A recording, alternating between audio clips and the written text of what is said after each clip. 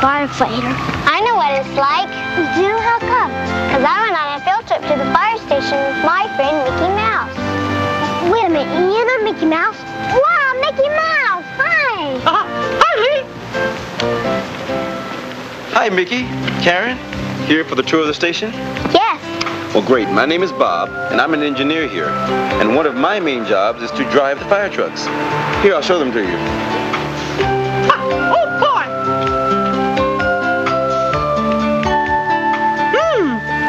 Now, this is a hook and ladder truck. You see, up there we have an extra long ladder we can use to rescue people trapped high up in a building. What else do you carry in these trucks? We carry lots of tools.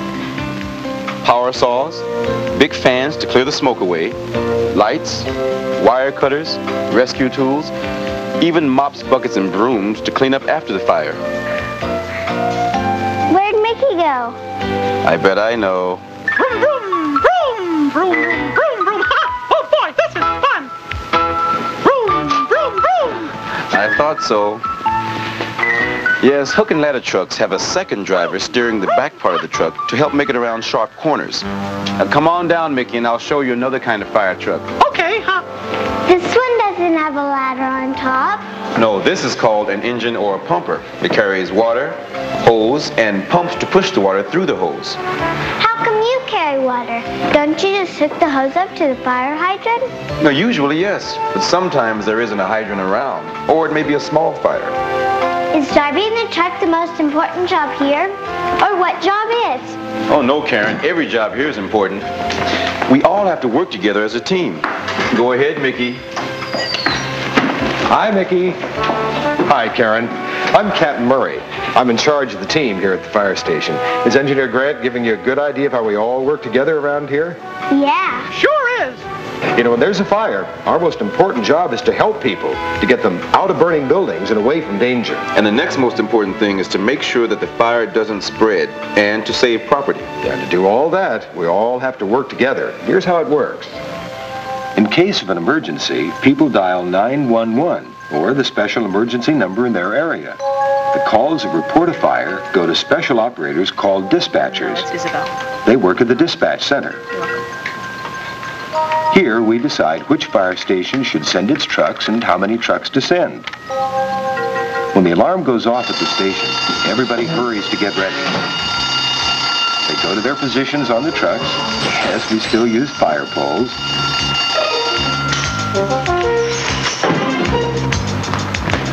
They put on their special equipment, including clothing that's fire resistant. That means it won't burn easily.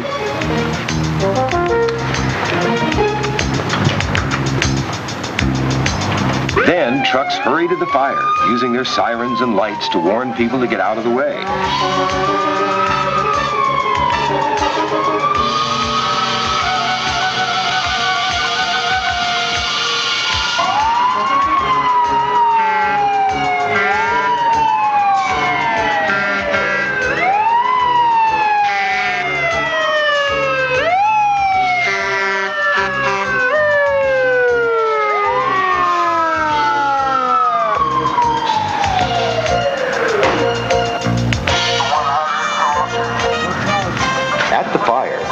Firefighters wear special equipment to help protect themselves.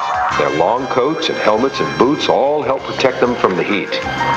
And of course, they put on their masks and special breathing equipment before they go into the smoke or fire.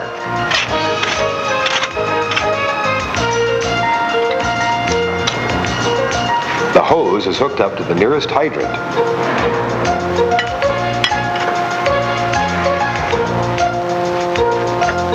Firefighters get ladders, hose, and rescue equipment off their trucks.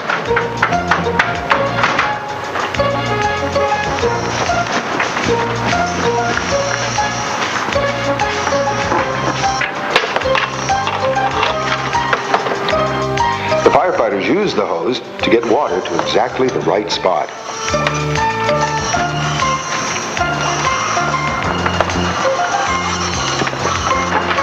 Use ladders to reach the roof.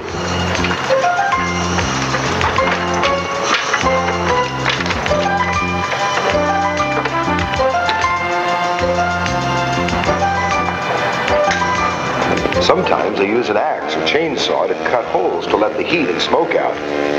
It's important to use the buddy system. That means firefighters always work together. So if one gets into trouble, the other person can help. And remember, the firefighter's first job is to rescue people. Firefighters look weird when they have their special equipment on. Yes, I guess they do. But now you know they're your friends and they need that special equipment to help protect themselves. Would you like to see what the equipment looks like up close? Sure. That's the part that looks the scariest. Well, it's very important. It's special breathing equipment that keeps smoke and poisonous gases out and gives us a full tank of fresh air to breathe. Hear how I sound when I talk with this on? Yeah. You try it, Karen. Hi, Mickey. How do I sound? Kind of funny. If you're ever at a fire and you see the firefighters with the special equipment on, don't be scared and don't ever hide. Listen to what they say, because they're there to help you. Okay, we'll remember. Now we know what all the equipment is for. But I have a question. Sure. What are you doing between fires? Do you get to watch TV? Well, there's not much time for that. For one thing, firemen have to stay fit. And I'll show you why. Here, you two carry that hose over there.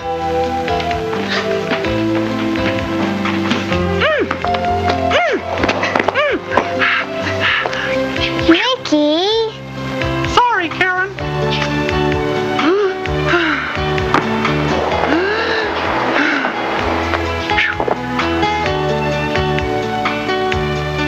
Boy, that was sure heavy.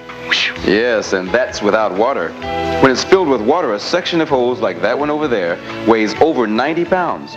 So, after our morning lineup, we do exercises to stay in shape.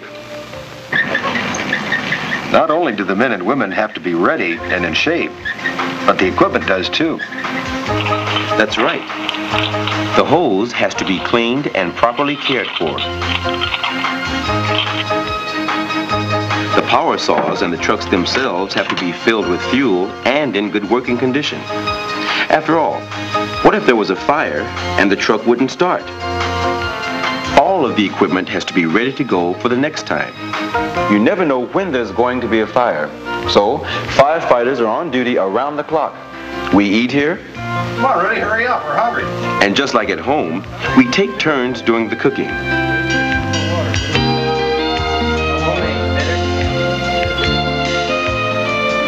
We sleep here too. So we have to work together to keep the place neat and clean. Oh, woo! You sure have important jobs. Well, that's right. Did you know that in some areas, especially away from the big cities, fire departments are made up of volunteers? Firefighting isn't their main job, but they do it because they want to help out the community. They work at other jobs, but when they hear the alarm sound, they drop everything and rush to the fire. They fight fires using the training they got in their free time. I'd like to be a volunteer firefighter. Me too. Firefighter Mickey. Reporting for duty. I'm sorry. We don't have a volunteer department in our city. But you can do your part right now by being prepared. How? I know, by knowing how to call 911. Or the emergency number in your area. Of course, if the fire is in your house, first you get out as quickly as possible. Then you call from a neighbor's house or a payphone. To call 911, you don't need any money. And when you're on the phone, you have to stay calm. Tell exactly what the problem is. Another way you can be prepared is to know what to do if your clothing catches fire. What do you do? Well, you stop, drop, and roll wherever you are. Roll on the ground and that'll put the fire out. Let me show you.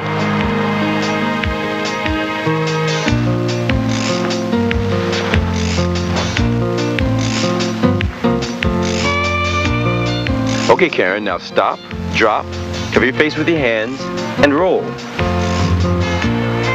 Good. Okay, now, Mickey, it's your turn. Stop, drop, cover your face with your hands, and roll. All right, Mickey. Yeah. I know it's important to be prepared, but I hope I'm never in a fire. Me Neither. That's why it's important that you help prevent fires. Never use matches, and don't use a stove or oven if there isn't an adult around. Be sure that your home has smoke detectors, and every family should have an escape plan to tell them exactly how to get out of their house or apartment in case of a fire. Now, you've both seen how important teamwork is in preventing and fighting fires. Well, we'd like to make you members of the team. Thanks. Thank you. Well, that sounds great. And you even got firefighter hats? Uh-huh. Lee, come on. Coming. Oh, hold it, please, hold it. Gee, thanks, Mickey. Bye.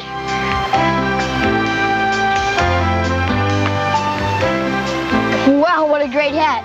Where'd you get it? From Mickey Mouse. Mickey Mouse? Wow, I wish I had that kind of imagination.